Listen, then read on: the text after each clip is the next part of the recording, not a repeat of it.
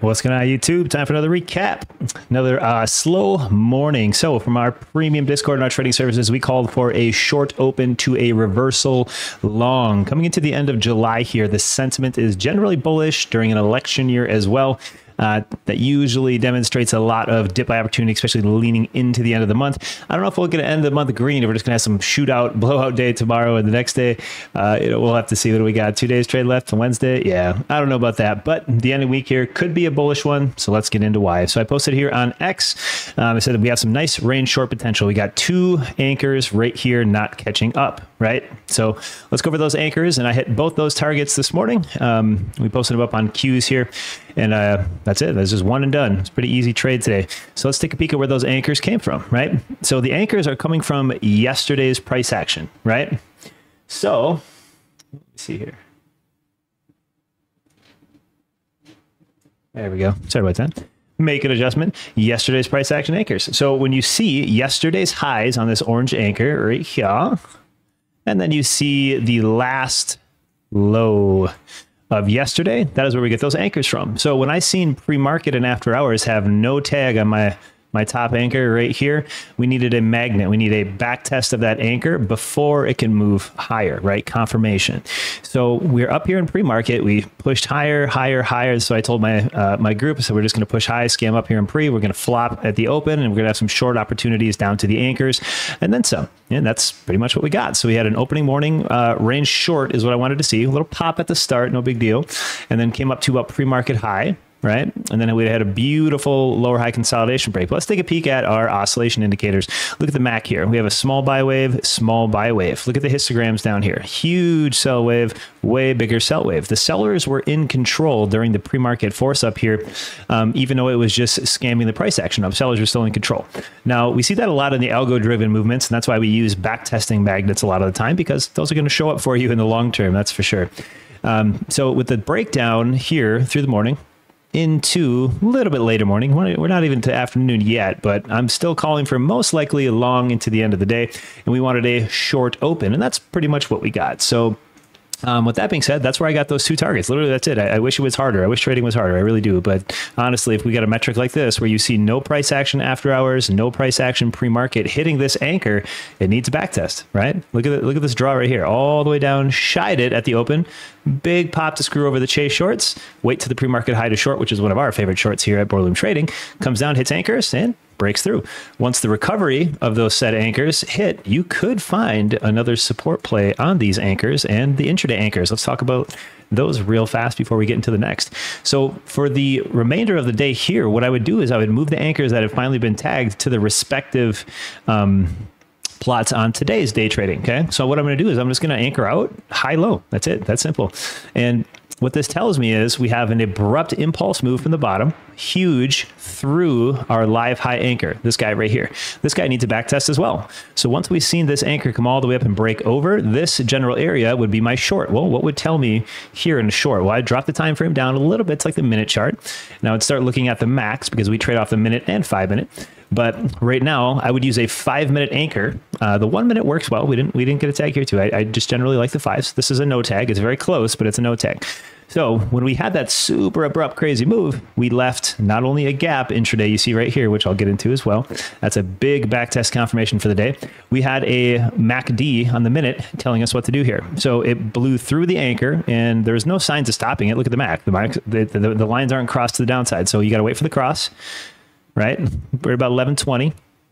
We're getting a little shake, right? What is generally that happens is it starts the roll, pushes up, and you got to find the lower high confirmation to back test on the scalp, right? If it's going to come back down.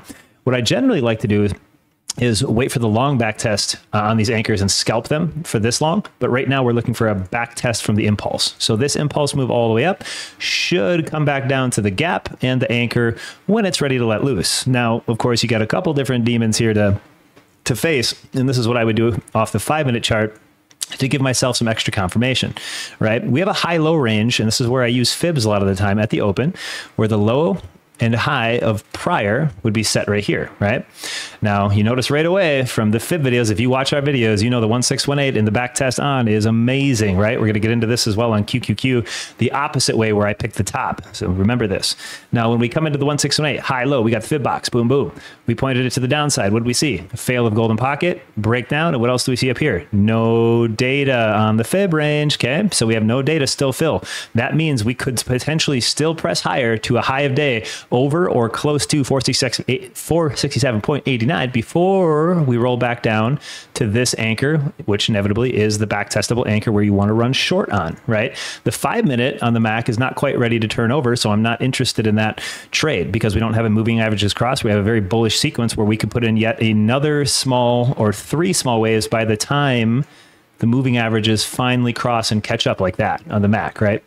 So this open data box right here still needs to be filled up, and we still should hit the 0 fib at least one more time or close to before it wants to come back down. Now, the best case scenario is watching the breakdown up here, right? Resistance area comes down, back in, hits anchor, right? So let's make believe this is all the way over here. Pops, breaks, and hits second anchor. Okay, so that's what that's going to look like. So you're going to want to see that the price action roll up, boom, boom, crack, break down, hold under 467.89, and come down, hit target 1, which is this continuation anchor, T1. Then it's going to bounce a little bit and hopefully give you a breakdown, or it might just wash through. It doesn't matter. This is just the next confirmational watch, right? We don't predict the crystal ball that heavy.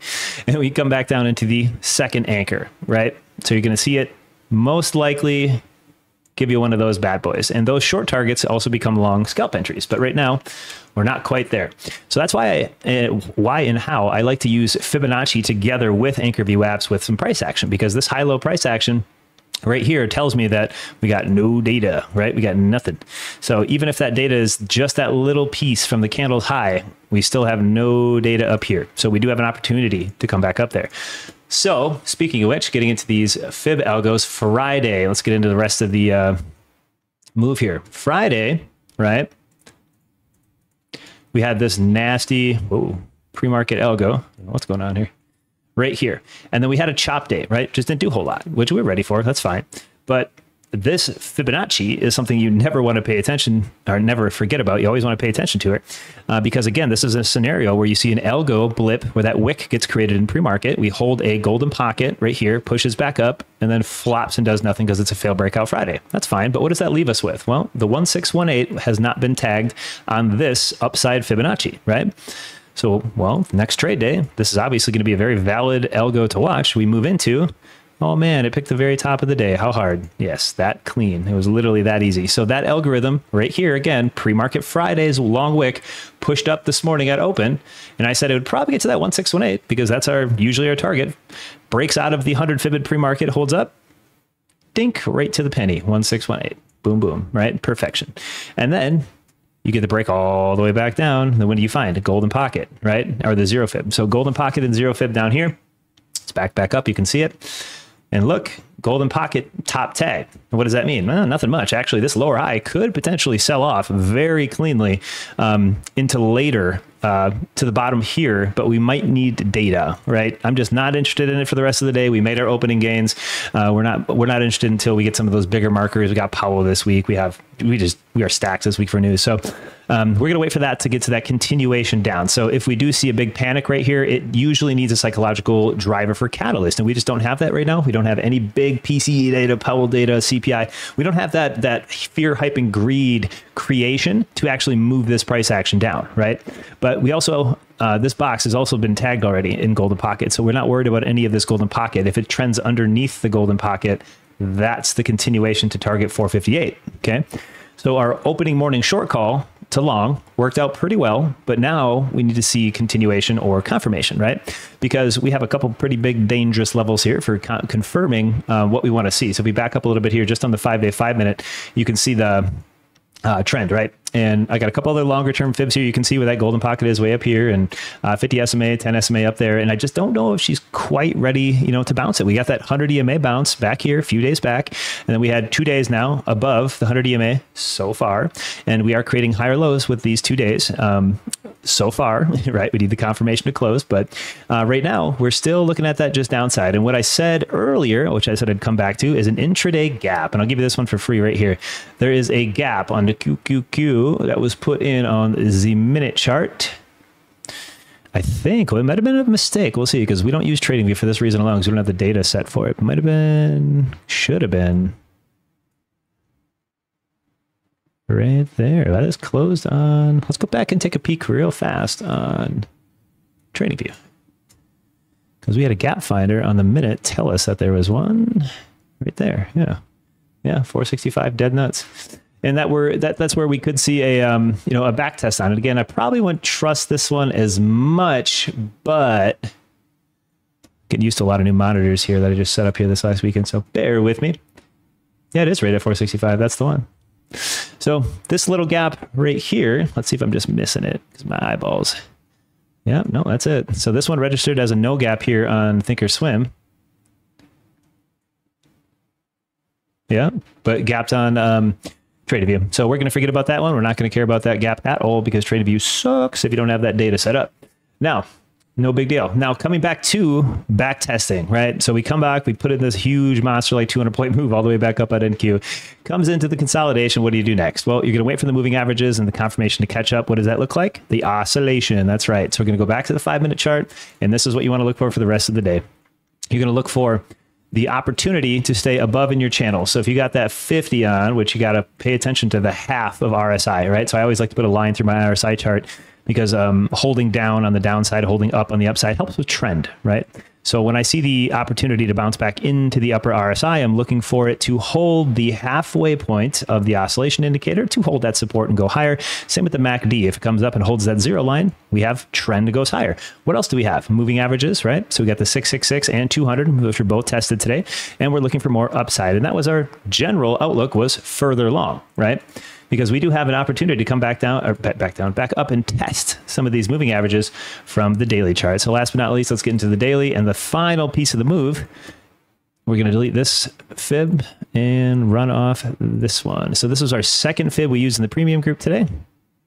Well, we might not be able to hit it here because the chart and TOS is doing TOS things, not letting me click anything. There we go. We'll activate this down. Even though we just duplicated it. Awesome. TOS, man. And the misclicks. All right. So this engulfing Fibonacci day is what I want you guys to pay attention to the most. This is where the long thesis comes in for the rest of the weekend, all the data. This piece of the pie, right? Oh, this is engulfing, not yesterday's trade action, but the day prior, okay? Friday to Thursday. So Thursday's big candle is the biggie. Anything above the golden pocket, right here, of this candle will set us up to a push, as you can see, all the way as high as 475. Yes, the gap tag, the actual gap tag. We could actually get up there. And that's predominantly based off news. This is not a prediction. I'm not going to sit here and crystal ball all the news coming up this week, but I'm going to give you these Fibonacci levels because if you have them, let's make them real not confusing here. This is the high low of Thursday. Okay. High of Thursday on the top of the 100, low pointed to the upside, which gives us 1618 at 475 and change. Okay. And what we need to see as a continuation above 468. Okay, because that's the 100 fib. So we tapped in this morning, again, right there at Thursday's highs. Now we're in lower high scenario. But what happens? We're looking at over under, right? What really needs to happen here? We need to break out of Thursday's highs, hold Thursday's highs, and come back towards moving averages and target of 475.60. So if you see this mother trucker close above 468, be damn sure that we are coming up to that 476 potential here, and potentially coming into that gap. So again, let's pop back to the daily one last time. That's the last prediction for what that news comes. And again, this is not like a trade prediction. This is not trade calling like I usually do for a lot of my breakdowns and why we're doing them. But these two gap downs, none have been tested yet. So when you get a gap and go, and then you can't even loop back up and test to that gap, the secondary one has a much better chance to come up and at least test the gap. I don't care about the fill. It just has to test it, right? So we can see some continuation long above. It needs to be above, my friends, 468. And that push above Thursday's highs will net us a back test into that 10 SMA, 50 SMA, 476 gap touch. Now, again, still think lower after that. So we're going to have to keep an eye on that. But this is the current trade of the week, and this is what I'll be looking for to continue into these gaps. And that'll be it. So hope you guys have a good trade day for the rest. Be safe. We'll see you on the next.